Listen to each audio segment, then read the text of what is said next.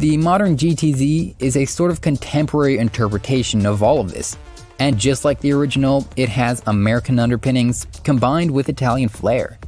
The sculpted body is made of carbon fiber and features a raked fastback to maintain the classic proportions.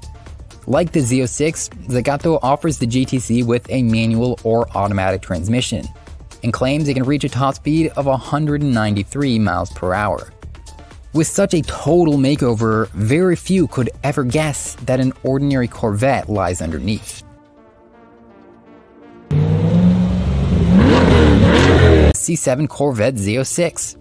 Zagato is another Italian coach builder, like Ares, but Iso Rivolta's Corvette history stretches all the way back to the A3C in the 1960s.